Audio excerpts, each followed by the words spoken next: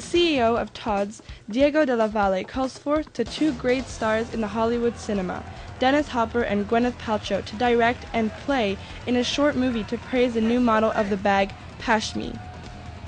Through this fiction, the legendary actor sets in the heart of Rome the star Gwyneth Paltrow, who, like a contemporary Cinderella, flees the paparazzi, not losing her shoes but her bag, the new version of the winter 2008-2009 of the It bag, Pashmi.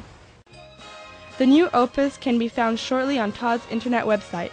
By starring Gwyneth Paltrow for his upcoming advertising campaign, the Italian label, created in the 1900s, show that he expects to reign for a long time in luxury accessories, from the famous loafer with rubber pebbles to chic bags.